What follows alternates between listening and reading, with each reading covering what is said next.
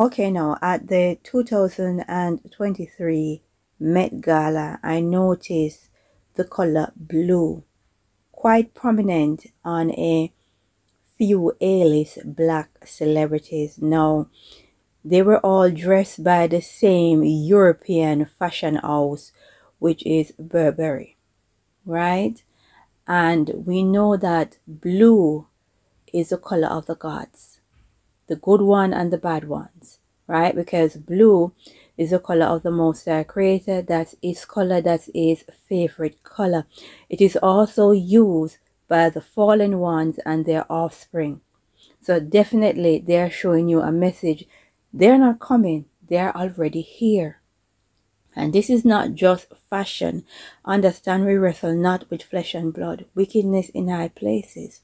Pay attention and know what time it is, right? Now we need to seek the face of the Most High.